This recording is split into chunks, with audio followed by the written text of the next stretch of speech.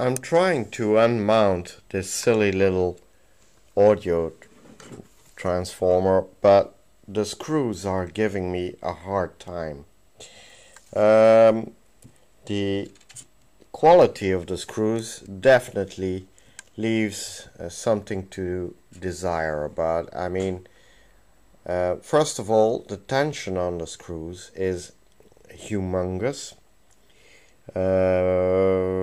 So I really have to put a lot of force on the screw to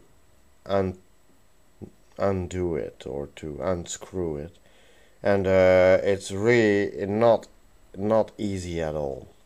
So well, I tried to spray some how to say, some degripping oil on it, but that really didn't help very much. So well, maybe I'll cut the screw through and buy another couple of screws, maybe, or maybe I'll just use some of the stainless steel screws I used to attach the new tube socket. They are not exactly the same thing like those little rivets they use, but you know, what the heck. I mean, they're stainless steel. They won't rust, they won't oxidize, so that's great.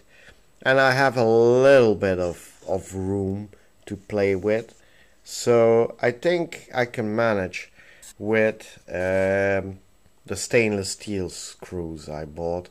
I can even flatten their heads slightly by passing them lightly over a metal grinder. So yeah, well, stay tuned for the next episode when I'll finally manage to wrestle this silly, ugly little transformer out of the radio. Stay tuned, guys. Just a short update, guys. Well, as you can see, I unmounted quite a bit of parts. I just need to unmount this resistor, and then all the old parts are gone. But this is once again a clear case where if you want to change this part, you need to undo that part, yeah? But if you want to undo that part, you need to undo this part. And if you want to undo this part, you want to undo that part. So this seems to be a recurring theme, really. That is that these radios, are built in such a way, you might say in a layered sort of way, that if you need to change a specific part, you need to undo a lot of other parts before that.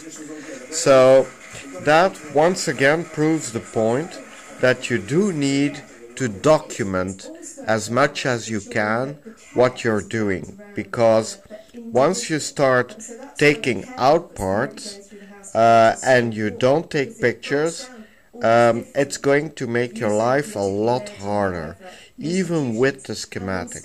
So take plenty of pictures. It'll be a big help.